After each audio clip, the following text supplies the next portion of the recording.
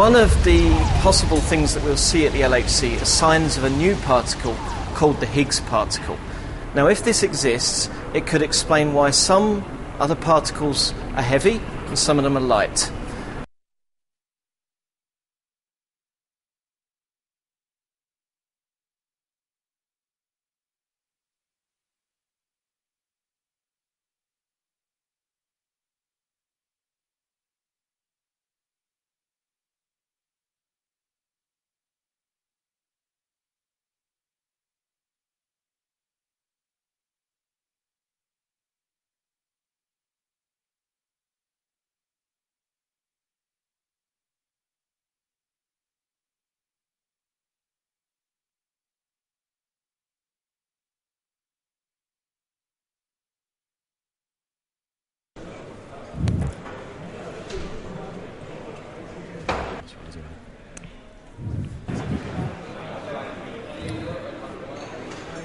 We've observed a new particle.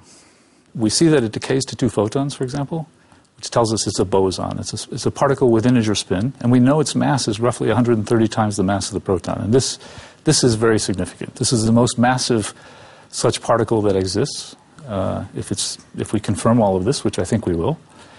And that is very, very significant. This is something that may, in the end, be one of the biggest discoveries or observations of any new phenomena that we've had in our field in the last 30 or 40 years, going way back to the discovery of quarks, for example.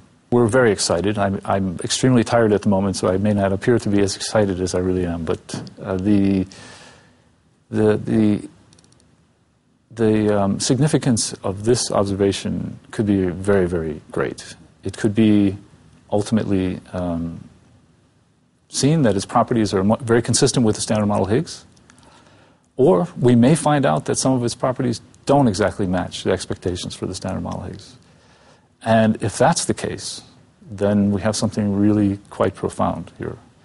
And it could be a gateway, if you like, to the next phase of exploring the deepest parts of the fabric of our universe, which is pretty profound when you think about it. Today's results is very important for Atlas. Is a big award for more than 20 years of efforts by the international community. Atlas consists of 3,000 physicists from all over the world.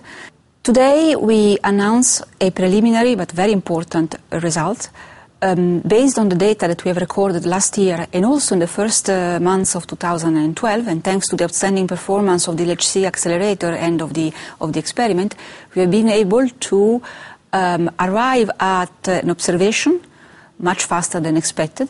This observation is a signal at the level of 5 sigma, so it's a significant signal which could be due to the production and decay of the famous Higgs boson.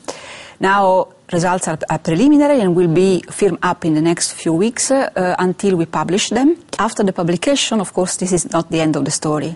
It's the beginning. We have to study in details the properties of this signal to understand its nature, to understand if it is really the Standard Model Higgs or another Higgs boson or something else.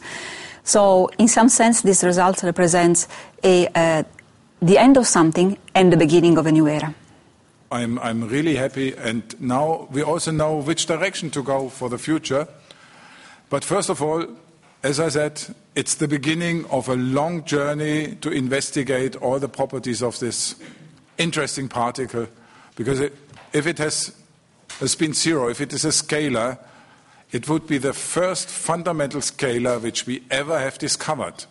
We have not yet ever seen a fundamental scalar, and that could give a lot of hints on other questions beyond the Standard Model, and I think this is very, very important, and this is why everybody is not only excited about the discovery, everybody is also excited about the prospects this discovery opens for us, for the field, and for physics in general.